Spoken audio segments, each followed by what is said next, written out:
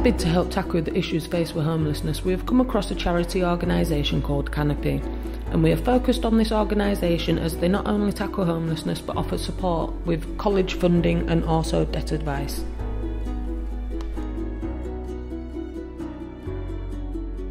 So the main aim of Canopy is to home homeless people or people with housing need. They go out to do up derelict properties.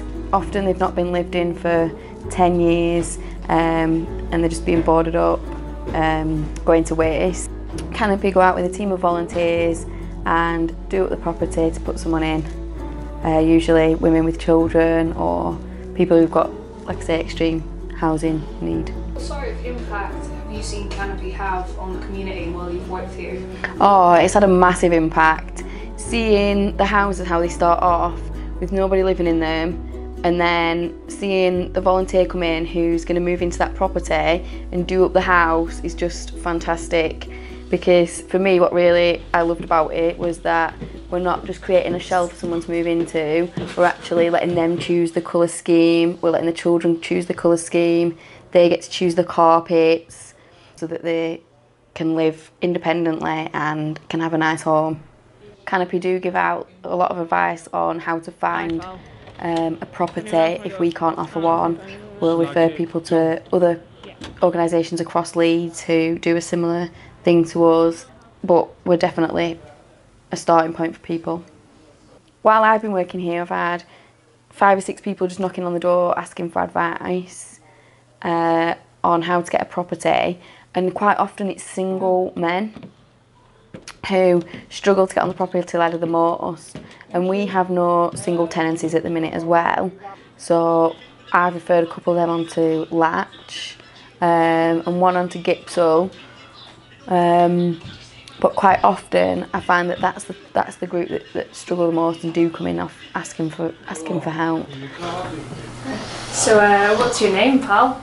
Naid. Okay, and can you tell me where we are at the moment? Canopy. Okay. Office. That's cool. And do you come here often? Yes. Yeah. And what do you think about Canopy? It's good. Yeah. Do you have a lot of friends here? Yes. That's cool. And do you volunteer? Yes, I do. Okay, and what do you do when you volunteer? Painting, caulking, plastering. Yeah. What do you like to do the most? Painting. Yeah? Yeah. Are you good at painting? Yeah. Okay. And do you come to Canopy for anything else?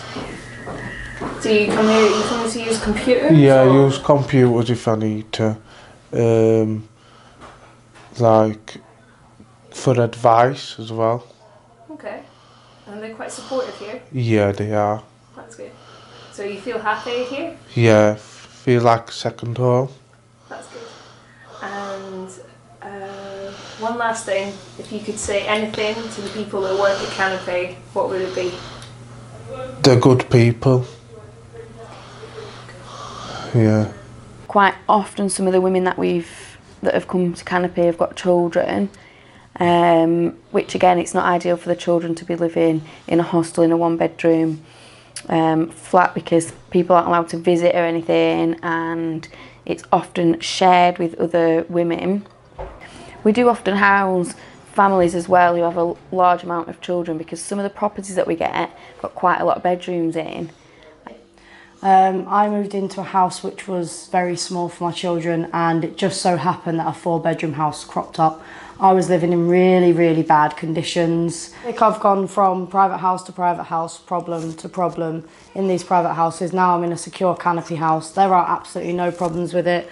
I've been living in here for the past couple of months now, and it's absolutely fantastic. You know, you're secure, you know your landlords are there for you whenever you need them.